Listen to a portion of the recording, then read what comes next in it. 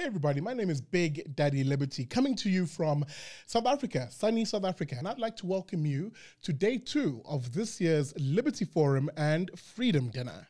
Now, if you missed any of yesterday's speakers, you're welcome to go back and check that footage out. It's always very interesting, but otherwise, stay tuned. Day 2 promises to have an equally excellent list of speakers and the programming, which will be lit, as the young ones say. You can expect to hear from the 2020 Templeton Freedom Award finalists. That's going to be very interesting, which will see us, of course, move to, I think, a personal favorite of mine, which is the Shark Tank competition.